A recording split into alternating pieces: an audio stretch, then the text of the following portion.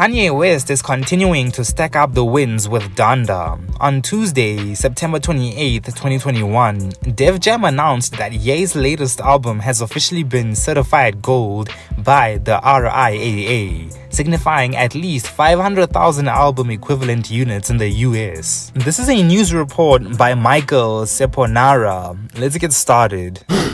According to chart data, Donda has moved a total of 576,000 units since its release on August 29, 2021.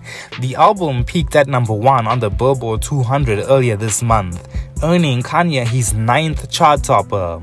On the heels of his latest gold plaque, Kanye West blessed fans with a surprise release of 6 different colored hoodies from his Yeezy Gap line on Wednesday morning, September 29, 2021. The garments come in black, blue, magenta, red, brown, tan, and blue, with the latter of which Kanye has been spotted wearing on numerous occasions. They all retail for $90 and are expected to ship out in about 2 to 3 weeks, with the exception of the black hoodie, which will take much longer. The fleet of hoodies have been referred to as the perfect hoodie and are currently available for pre-order on the Yeezy Gap website. There are sizing options for children as well. Kanye West's landmark partnership with Gap was introduced in June 2020, and they kicked off the rollout of products on his 44th birthday with a baby blue puffer winter jacket.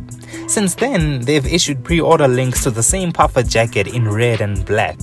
But while Donda holds strong on the Billboard 200 at number 4, Drake's Certified Lover Boy is already platinum and currently eyeing a 4th week atop the chart.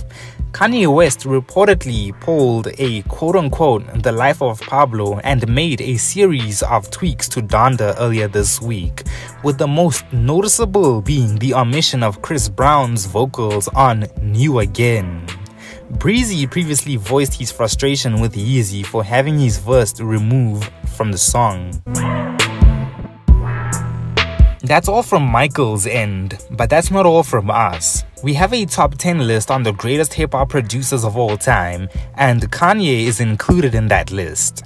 But if you want to find out where Ye ranks on the list, I'm afraid you're going to have to watch that video. It'll be linked in the top right-hand card. See you guys there.